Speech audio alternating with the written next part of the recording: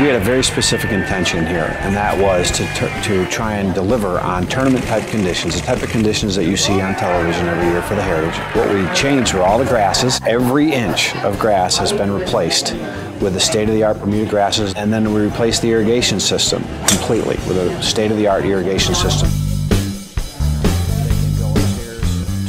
Directly straight ahead is what's called Champions Hall, which has got the portraits of all our past champions. We have one of every single one since 1969 with Arnold Palmer, who won our inaugural event. We're a place that the public can play, where also the PGA Tour plays. And that uniqueness we've captured, and we've tried to make our everyday player feel like a tour player for the day. If you come and say, I want a locker for a day, and you want Jordan Spieth's locker, your request is granted. Why not? We keep the players' names on a year-round basis. So now this would be where our players would come in and to lounge, to relax. This is all an extension of the locker room, so theoretically you could be sitting in here in a towel.